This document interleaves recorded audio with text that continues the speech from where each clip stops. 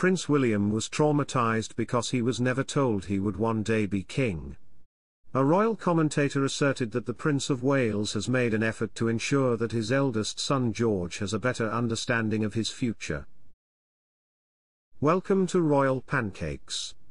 Please don't forget to subscribe and hit the notifications bell, so you don't miss anything about the British royal family. When Prince William realized he would one day be king, a royal commentator claimed that he was traumatized. The Prince of Wales' future was never explained to him as a child, according to Monique Jesson, People's royal correspondent. He was forced to come to this realization on his own, which he found to be troubling and traumatic.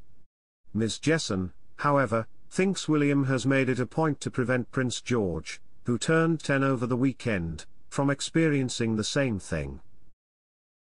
The young prince has risen further up the order of succession into the position William occupied his entire life up until last year, where the late Queen Elizabeth died and his grandfather ascended to the throne in May. When George was only 3 years old, William stated in an interview that while his top priority at the time was to simply love him as much as possible, he would eventually explain to him where he fits in the world.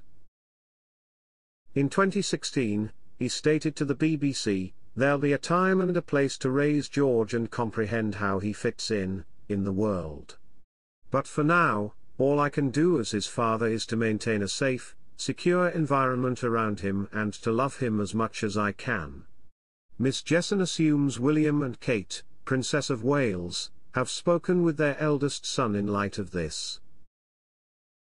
She stated, "I believe George is now aware of his destiny on the Royally Obsessed podcast, which was broadcast on July 20th. That conversation has undoubtedly taken place, in my opinion. We have seen him perform solo at quite a few engagements, so I believe it has by this point. He did some specific things with the late Queen and Prince Philip, and I believe there was a fine line to be crossed. They don't want to frighten him, but they also want to prepare him.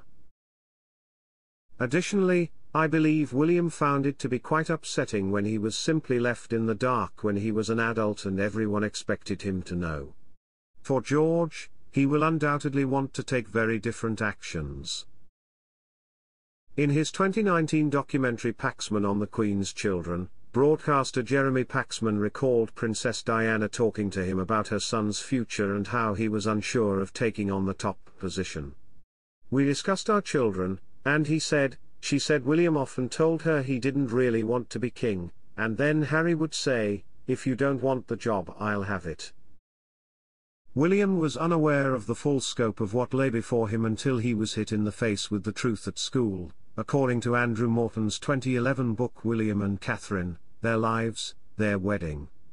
William honestly had no idea that he was any different from anyone else before he attended school, the royal biographer stated. His denial of his identity was quickly dispelled by other students, who had no trouble identifying him.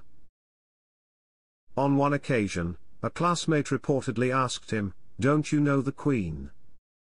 William replied, "Don't you mean Granny?" as he took in his appearance. Unsurprisingly, Harry was quick to join his older brother's teasing. Harry firmly stated, "You have to be king," when William once expressed his desire to work as a police officer and take care of his mother.